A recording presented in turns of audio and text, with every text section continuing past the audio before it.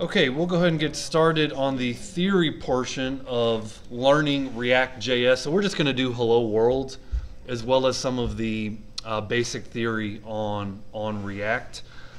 Anytime you learn a technology, at least the way my brain works, is I want to understand the popularity of a technology, and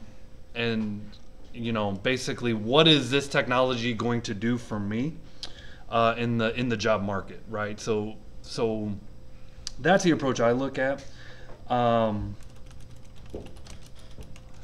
so this is something I always lean on. You guys have seen me lean on this.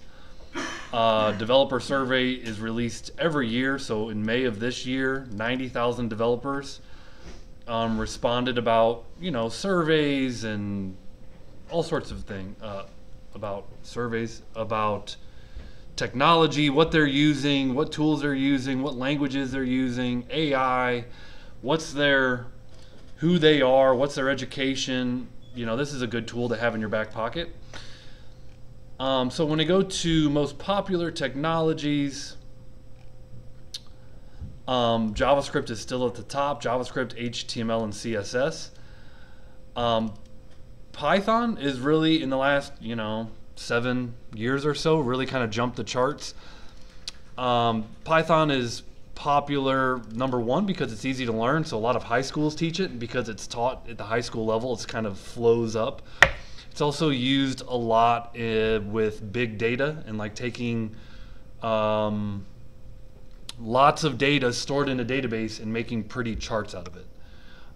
So Python has a really good use case because that's what decision makers need, is they need, to analyze all their data.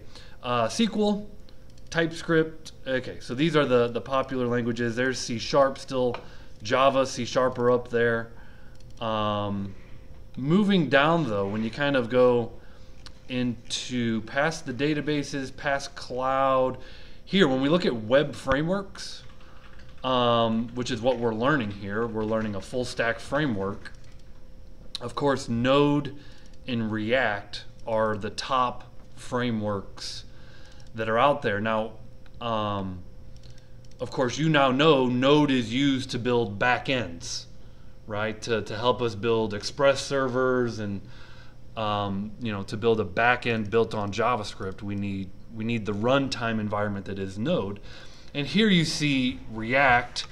40% of respondents use React, as compared to what we used to teach in this curriculum was jQuery, right? So jQuery used to be JavaScript for the front end. Now almost double the amount of developers use React over something like jQuery. Of course, Express, it's interesting that Node can be so high and Express not, but nonetheless, React's closest competitor is Angular.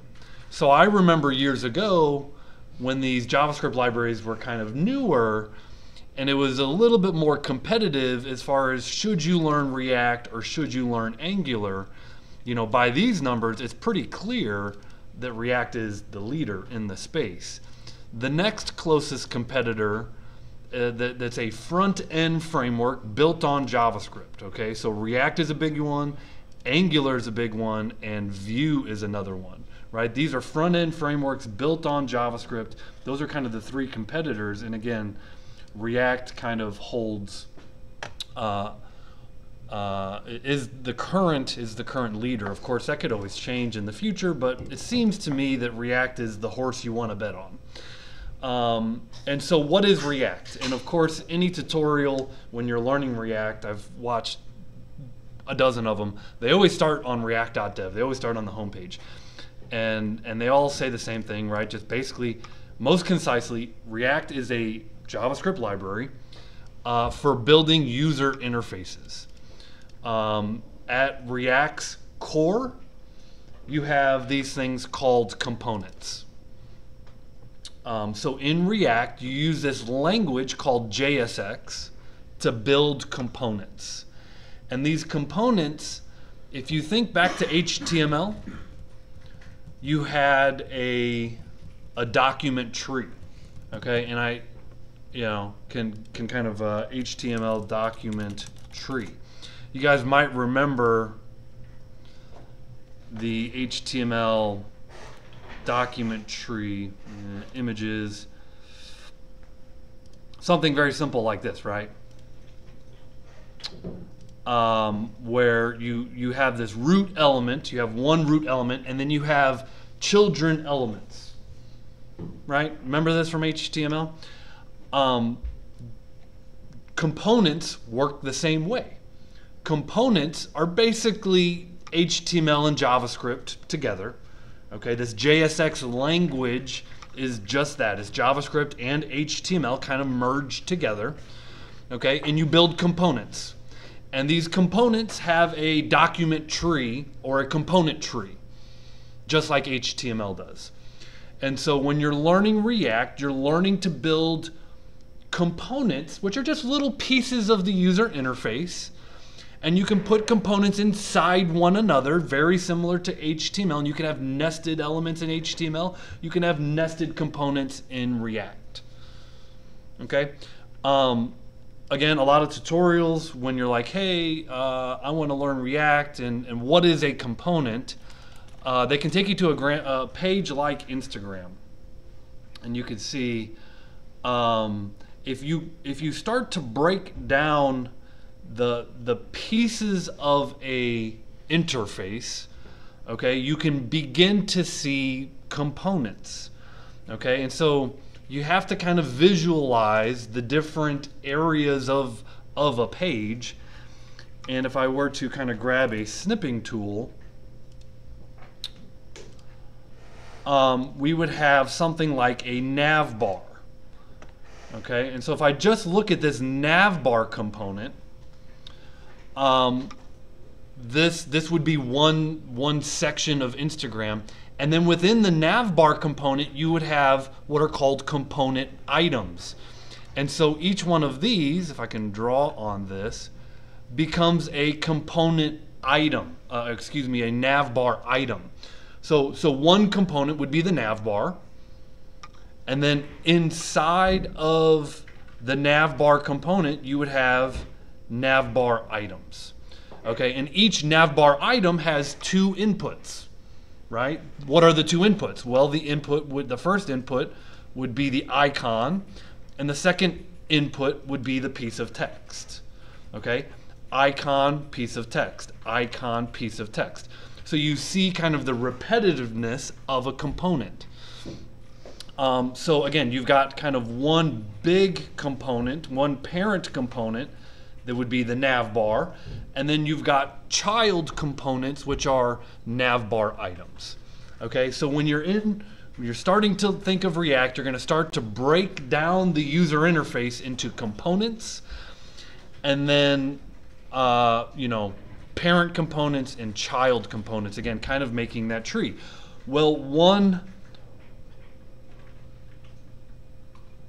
even kind of backing up. Let me open my little.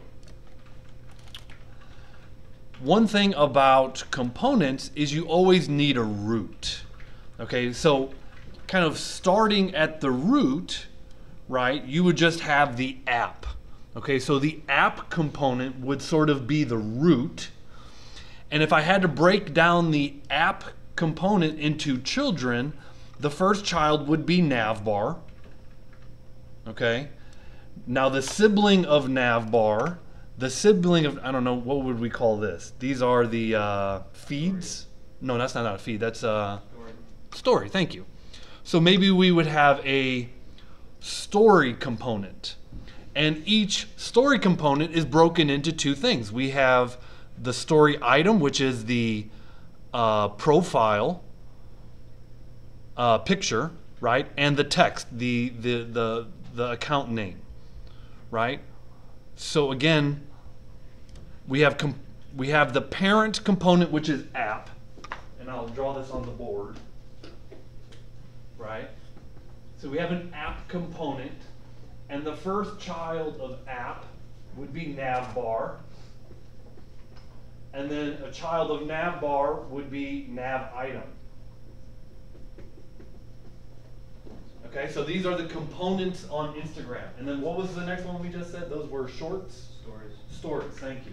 So I would have another sibling of navbar for stories, and then a story item. You guys starting to see how this, you start with the interface that you want, and from there you start to make your components. Well, what other components do we see? Well, we're going to have a feed, right? A feed, again, you're going to see repetitive things inside the feed, right? But we have a feed, and maybe, I guess, based on what we're saying here, is a feed item or a post, you might call it, right? An individual post. Now, a post, you could even break down a post into different sections, right? Which is maybe, if I look at a post and we were to break it down, we could break it into post content and then maybe post footer.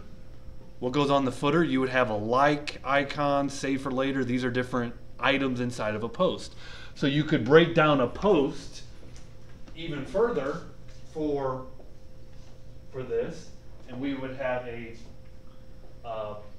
post content, and then maybe as a sibling to post content, we have post footer.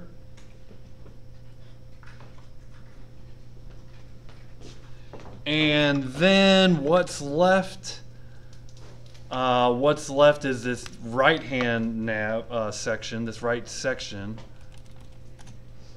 which is what? How would we categorize this? This is, suggested friends, profile up top, along with suggested friends. So maybe we would just call this the profile.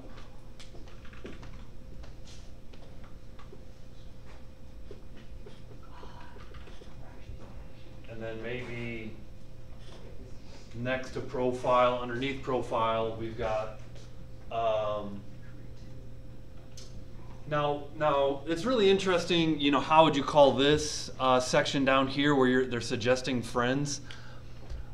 A lot of times, if you're thinking about the intent of Instagram, they're just getting you trying to spend more time. The more you scroll, right? That's obviously, you're spending time when you're scrolling.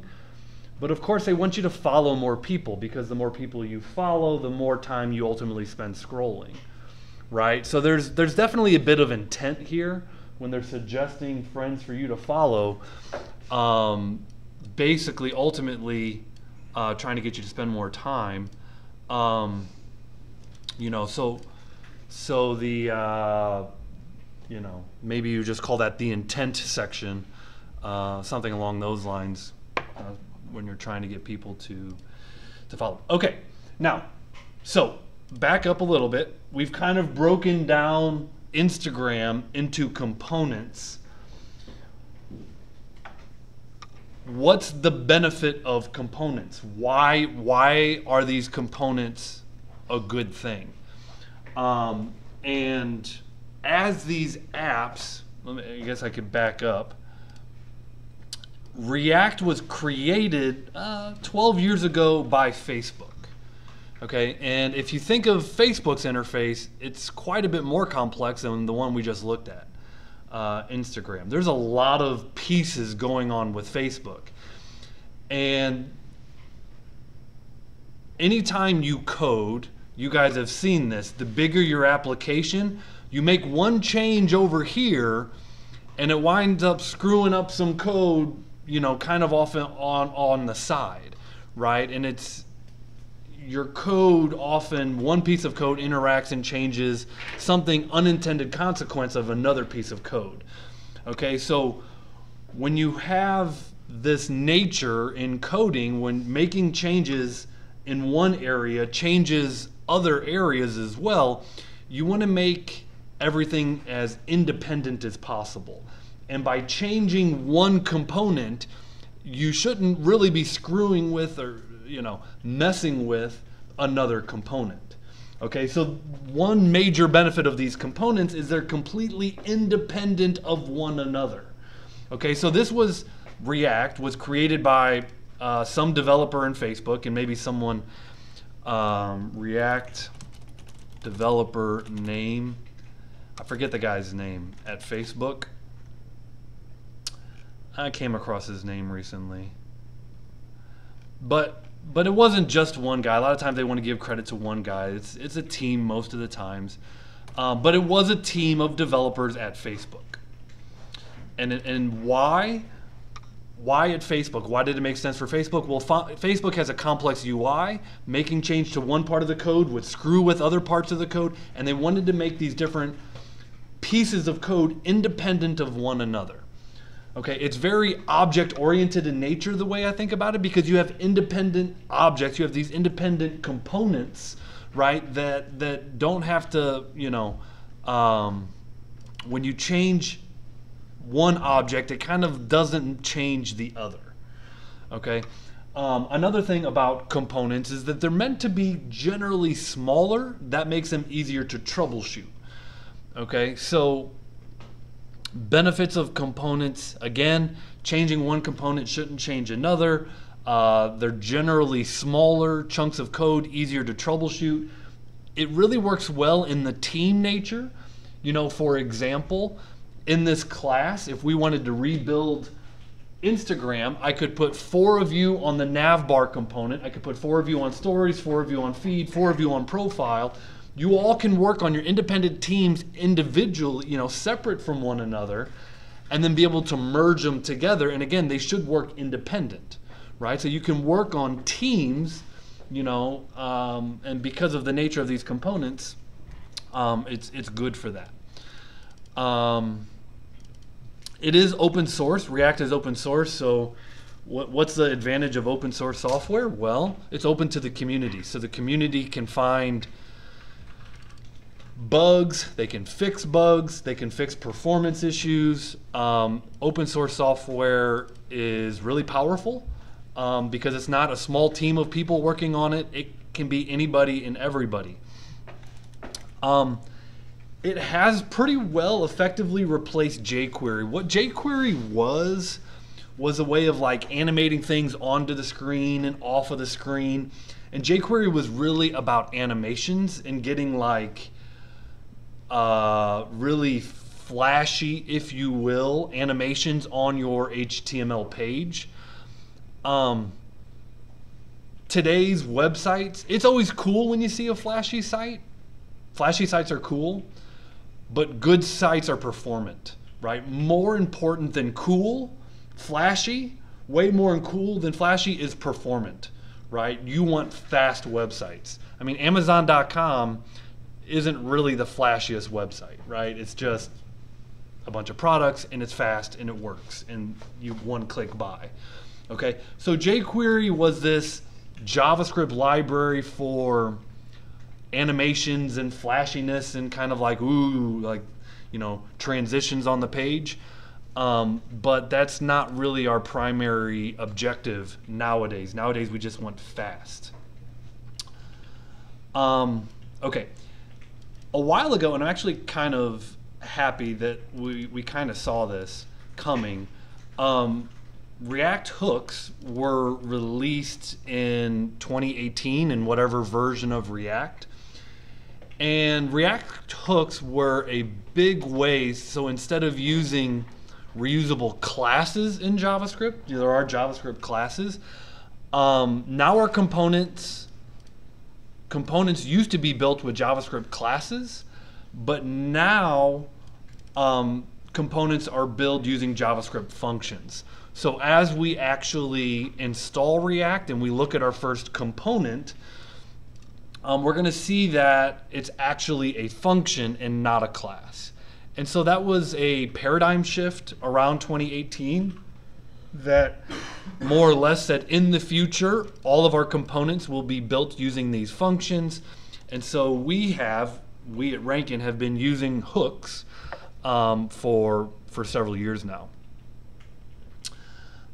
And again, React is gaining traction, including gaining ground against Angular and Vue. Okay, so React is popular. React is a JavaScript front-end library for building components. Components are these things built in this language called JSX. JSX is JavaScript and HTML kind of merged together. You build these component trees. Component trees have one root element, and then you break down the interface pieces into these different components and subcomponents. Okay? One thing that really screwed with me as I was learning React is I could not get over these definitions of imperative programming versus declarative programming. Okay? So I guess the first thing to learn about React is that you use these things called components, and then another thing to learn is that it's a different style of programming. It's a declarative way of working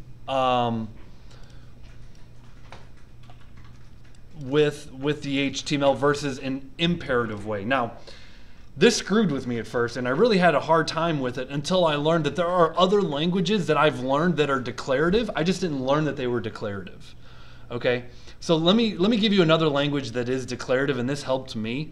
Okay, SQL, structured query language, is declarative. So React is declarative and SQL is declarative. And the way that it works in my brain, the difference between declarative and imperative. Declarative is more of a black box in the sense you just declare what you want. You just say, like in SQL, select star from a table. I don't know what's in that table, just give me everything in the table. And more important than that, I don't know kind of behind the scenes what's happening to actually get all of that data and send it back to me. Okay, declarative is more high level. It's just like, I know what I want, select star, give me everything. And then I'm just gonna let the language figure it out how to give it to me. Okay, so the very like at a low level, how the data is retrieved and how the data is returned and how the data is given to you, that's all kind of in a black box. I don't really understand it. So in React, you just kind of say, hey, I want this variable in my HTML, and I don't really know what's the value of that variable, what that data is going to look like. You're just kind of declaring what you want, and then like the specific implementation, that's going to happen later. Like how that data gets put in there and what that looks like. Declarative is just like, here's what I want, figure it out later. Okay, imperative. When I think of an imperative language, oh, by the way, HTML is also declarative. When I think of an imperative language, I think of JavaScript. JavaScript is very detailed down to the, I'm going to go into the document, I'm going to get an element by ID, I'm going to tell its inner HTML to be equal to this string. Okay, so imperative programming languages are like JavaScript, and they're like C#, where you have to very detail-oriented tell the computer what to do. Okay, so it's much less black box. You have to like be very specific on how to code it.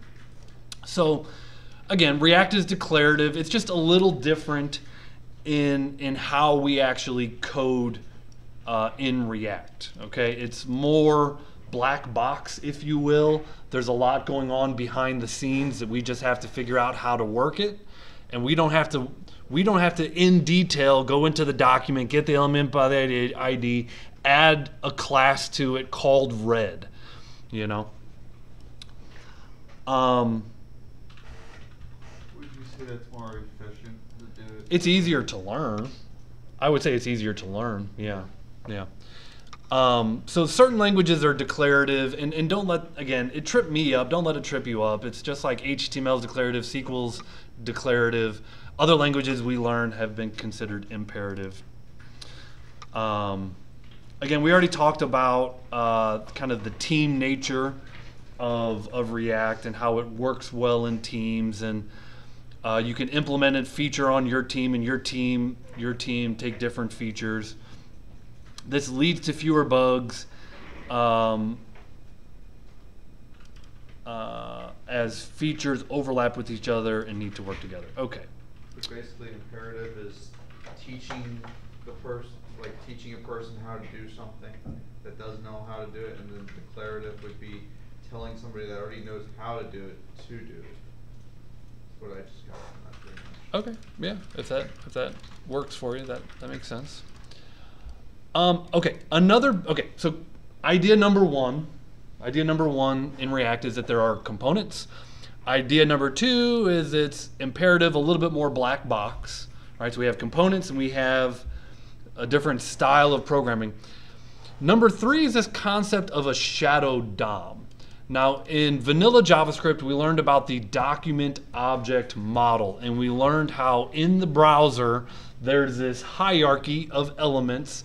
And if you want to change an element, you know how to traverse the DOM, select an element, you know, and add a CSS class to it. So we learned manipulating the DOM in the JavaScript class.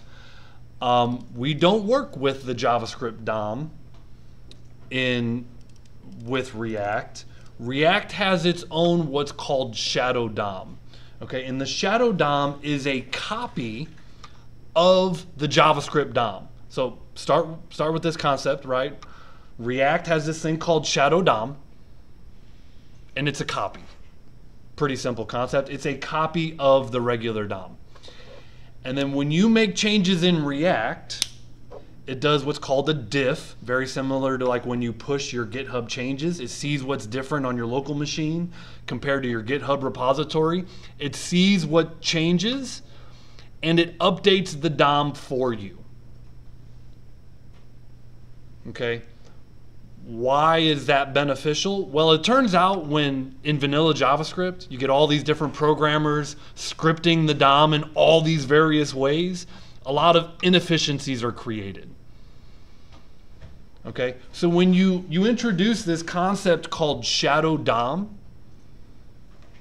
it leads to better performance because scripting the actual DOM itself is handled for you by the shadow DOM. So the shadow DOM is just kind of something that happens in the background. You don't really have to give it any special commands, right? As we code in React, there's this shadow DOM. It's a copy of the JavaScript DOM. When you make changes in React, it sees what changes you make, it figures out what changes need to be applied to the page, and it only changes what it needs to. Okay, and that just leads to, in general, performance improvements. So we have components in React. We have declarative programming, kind of a different style. And we have this shadow DOM for performance. We talked about React using this JSX, which is a mix of JavaScript and HTML. So you're going to kind of merge these two together to make this JSX. Our browsers like Chrome and Firefox and Edge, they don't know what JSX code is. So JSX is rendered on the server and HTML is sent down to the client. Okay, now as we're learning React and we talk about its benefits, that's actually a shortfall of React. A shortfall of React is that it is what is called transpiled, right? So it's processed on the server, and then HTML and CSS is sent down to the client. That does not, what it boils down to is that React by itself, because it kind of runs on the server, the JSX is run on the server, and then the HTML is sent down to the client. It's not the best for search engines. Turns out that search engines like Google, they crawl your sites, and when you have just like raw HTML, it understands very well what's going on in the HTML. But the way that this is server-side transpiled, and it's not really raw HTML until it's sent out the door down to the client, turns out that Google has a hard time really understanding the content that's on these pages. And so as you learn React, okay, as we learn React, we're going to learn React. You're going to learn after React, there's a whole world of things based on React. Okay, there's like Next.JS and all these other libraries that kind of learning React is the first step in the way, but then there's all these other libraries. And there are libraries out there that help your React code run client side more so it's better for search engines. I forget which one that is. I got to think. Maybe I'll come back to that. Okay, so that's actually, this part right here can be viewed as a negative as React works out of the box. React uses these ES modules. We've been using ES modules, the imports and the exports all semester, versus out of the box, Node uses CommonJS, right? So we're already more familiar with these imports and exports because we've been doing them all semester. And there we go. Okay, so that's the quick version, right? That's the quick version of React. React is a JavaScript framework for building front-end interfaces. You build these components are in a tree. It's a little bit different because it's declarative. It has this thing called the shadow DOM. It has this language called JSX. JSX is not understood by the browser, so it actually gets basically transpiled is a funny word, but it gets processed on the server into HTML and CSS and sent down to the client, which can be viewed as not a good thing. And there we go. So now we're going to do Hello World. Okay. I guess another thing to discuss as we get into Hello World is that there are many approaches to starting a React application. In your first semester, you guys did a final project that was based on React. The point of that final project really was to give you guys some exposure, okay? Some exposure to React. And talking to you guys in here, I was like, I understood maybe, some parts, but other parts were more confusing, Well, React has a little good learning curve, and we just wanted to expose you to it once, and so now you're seeing it a second time. In that first semester, we used a we used a Node module called Create React App, and if you look at Create React App, it hasn't been updated in 2 years. I believe it's kind of marked for expiration. Okay, so this was one way that you could kind of use a template to get started using React. However, it doesn't really, it's basically becoming old. Okay, so there are newer, faster, more efficient ways of which we're going to use. Again, there's different ways to start a React application. My observation, at least several tutorials that I look at, use this tool called Vite. Again, this is just the starting point. There's a lot of ways you could start a React application, and you can see its last published was 3 days ago. And so we're going to get our template, if you will, for our React application using Vite. And the command to do so is npm create Vite at latest. Okay, so we're just going to start empty folder, and we're going to hello world this using the template, if you will, built on top of Vite instead of create React app for those reasons listed. Now, I would even say over the summer, I had students, including Tony, use create React app. And Create React App has dependencies. And some of those dependencies are no longer updated, right? So there are some pretty well-known bugs that are no longer getting updated if you use Create React App. And there were some head scratchers. Tony called me over once over the summer to kind of troubleshoot a problem, and it was like, hey, this is a known problem and good luck, you know. And so it was a little bit of a head scratcher. That's another reason why I don't personally want to use this Create React App anymore. Okay, so let's do Hello World, and we're just going to take a look at this. Let's create a new folder, Hello World React. Open with code.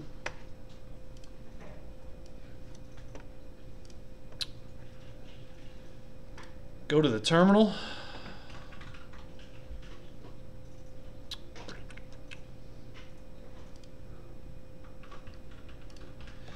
And the command, it's on the document, is npm create vite at latest. npm create vite at latest. Now, I think it assumes the current directory. So I think you just hit enter there. Now, project name vite project. So it will create a subfolder. I'm gonna can this. Okay. And I'm gonna open up a new terminal. I'm gonna run that command again. npm npm create vite at latest. I'm gonna hit dot.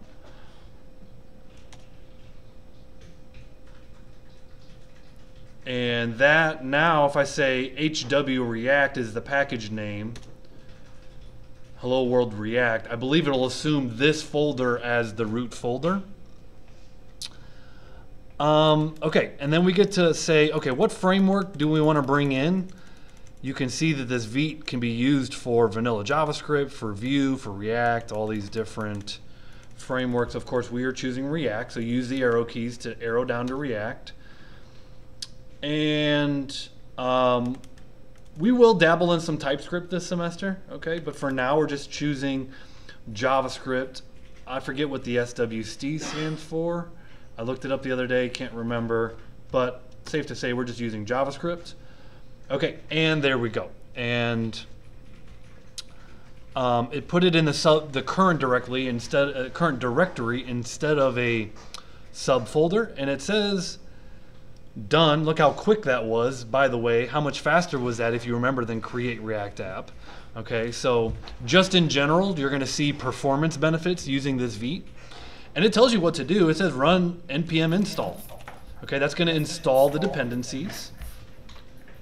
And then it says npm space run space dev. Which I guess there are a lot of dependencies here, so that'll take a second. Now, our script, package.json, here's our script called dev. It tells you to npm run dev. So npm run dev. Okay, it says it is now running on localhost port 5173. And if you control click, we get the template, which is Vite plus React. Okay, there's a little counter, which this count is a hook. Yeah, James, what's up? Okay, now why might you get errors? I will look at it. One thing, I don't have any spaces in my folder name. So that's typically something that's pretty common. What else? Yep.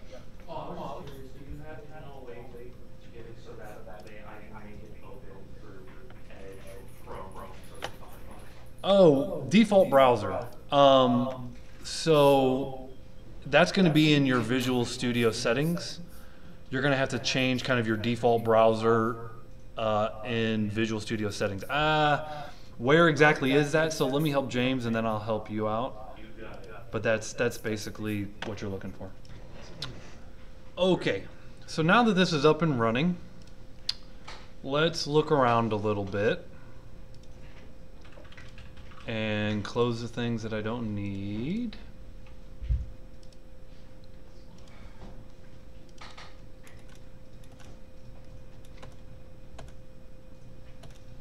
Okay, now I've closed everything again, so let me just control click, open this in the browser.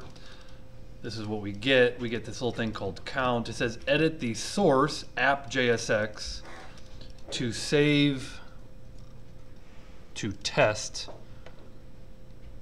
Okay, so it tells us a little bit more about where our source code is. Source directory app.jsx.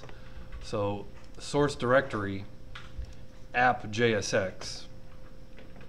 You might remember the hook called use state.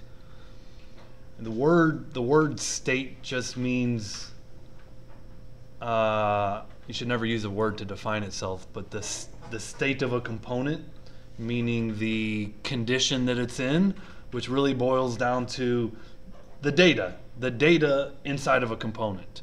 That is the state of a component. And so we have this function called app, and we have a button that when we click the button, now first off, this is JSX, and notice how inside of our JSX we're kind of merging the HTML world with the JavaScript world, kind of two parts together.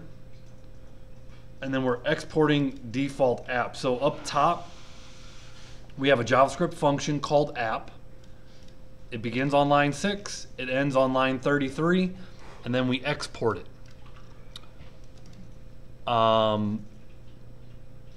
Inside of the app, we have a return function which returns some HTML mixed with JavaScript. This is our JSX.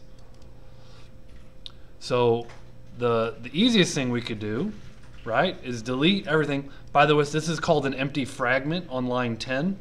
One thing that we'll learn is that every element, by every element I mean every component, this is the app component, every component has to have one parent. Since this is just a bunch of siblings, notice the div is a sibling with the H1, sibling with this div. There was no parent component, so we add what's called an empty fragment to have a single parent. It's just kind of a trick, if you will. We could just delete all of this. Let's just return H1, hello world. Now in this case, there are no children here. There's just one parent, which is the H1. I can control click, and there we go. It says hello world.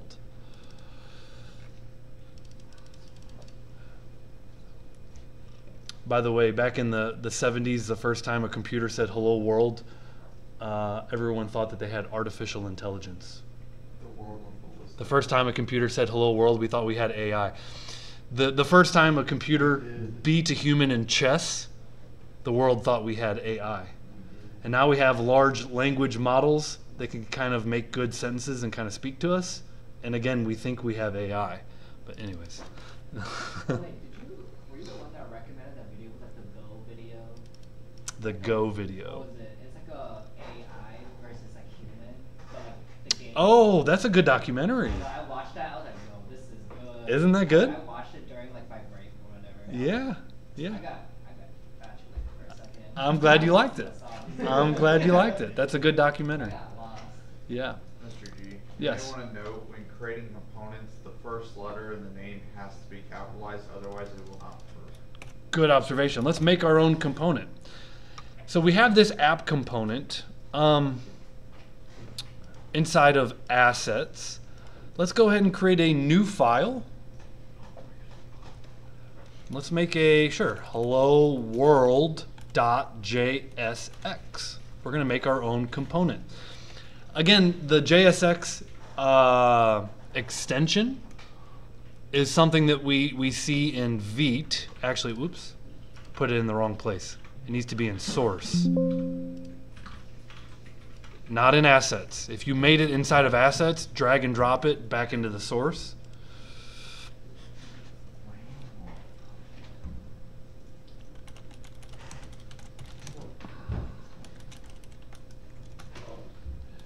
Now, you can do something like an export default function, hello world, and I'm going to return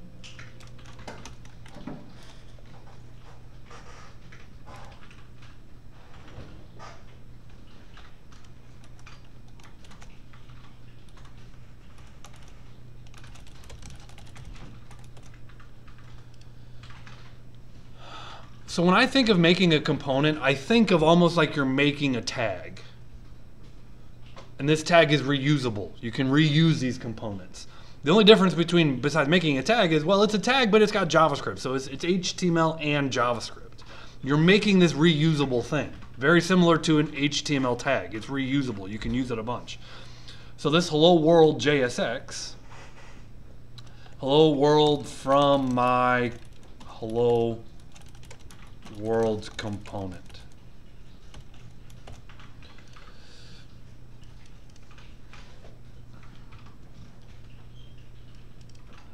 Now, instead of saying hello world here, we need to import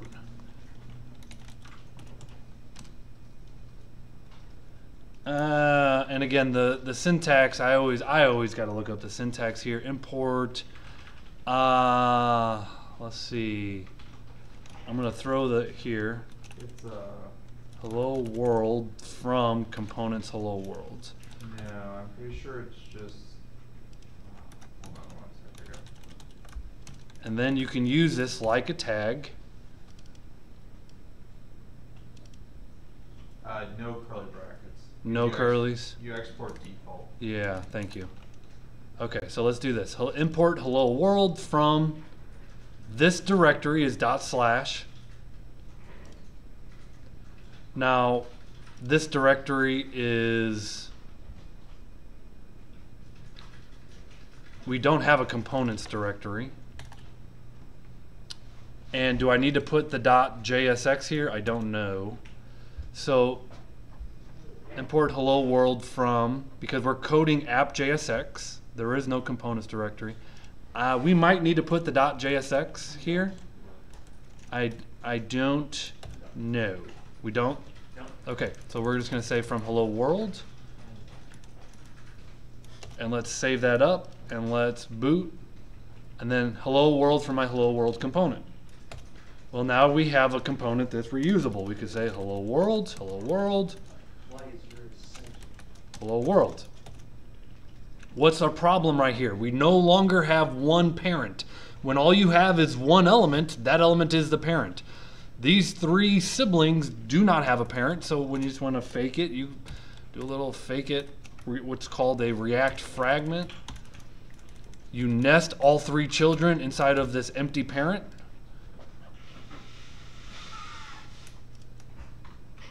And now you've got a reusable component.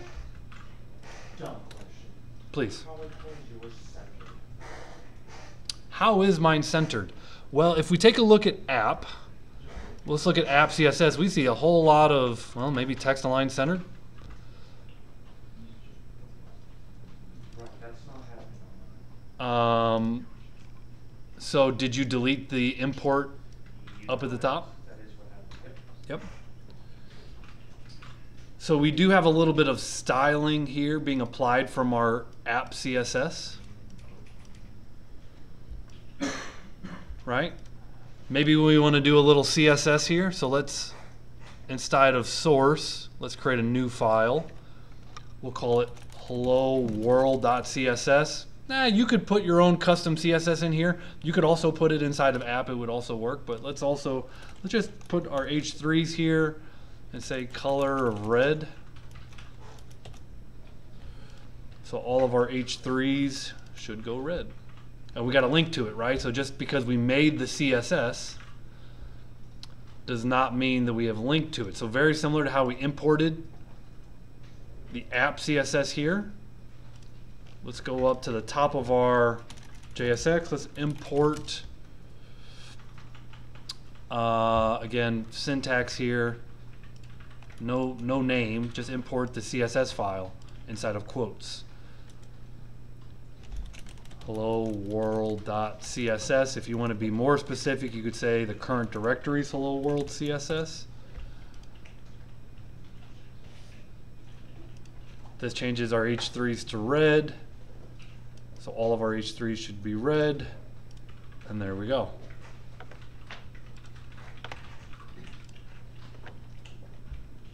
Okay, so that's hello world. I mean, literally, that's all we're going to do here is hello world. Write a little component, tie in some CSS, bring that component in as a child component of its parent. We have a lot more to learn, but we will do that in our first lab.